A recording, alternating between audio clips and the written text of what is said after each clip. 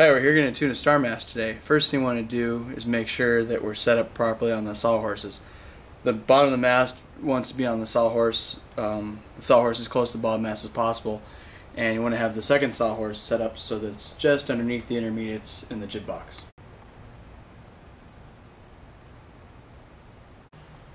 If you have a new style mast, after you pop your forestay, you want to be certain to get your rubber stop in to hold your forestay. You'll also want to make sure that you tape the rubber stop in so that your forestay never falls out while you're sailing. Alright.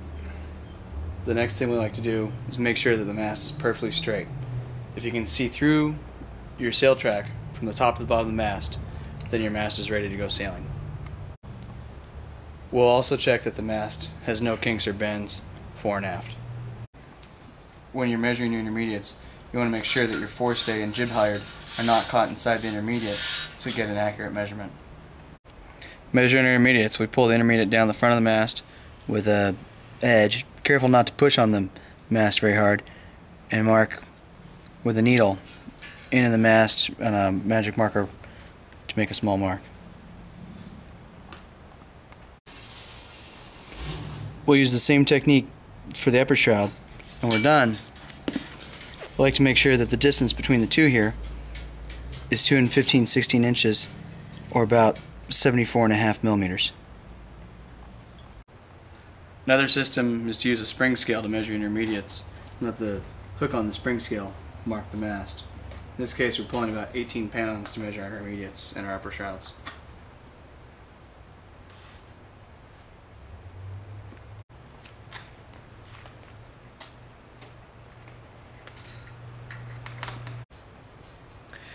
Intermediate's done the same way. If we have to adjust the intermediate to get to our mark, we want to make sure that we don't over tighten this nut. It's easy to wrench this apart and break it.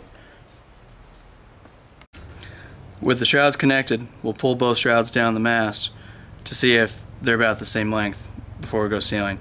You can also do this with a piece of line or even a fish scale.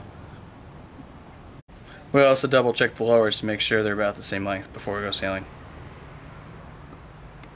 To measure the spreader angle, I like to take a piece of shot cord on a cotter pin and put that in on each end to measure it. If you don't use the shot cord and the cotter pin, some people will take a piece of string and tie it around this screw or around the pin to measure their spreader angle.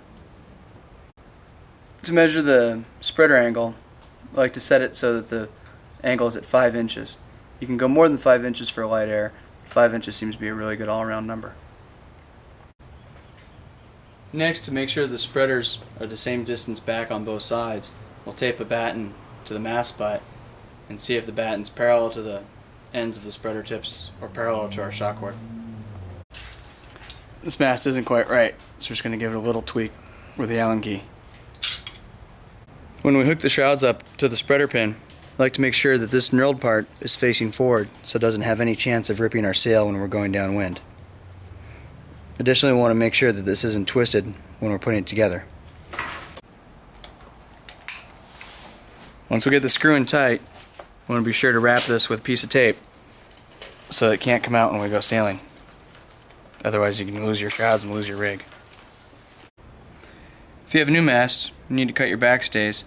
We like to measure from the top of the black band to the backstay. On this mast it's 7.5 inches. If you like to reduce your windage, you can get as close as 6 inches. For the lower backstay, we like to go about 12 inches. On this mast, it's almost 13. For a wire main halyard, it's good to put a little bit of wax around the ball to make it lock more easily.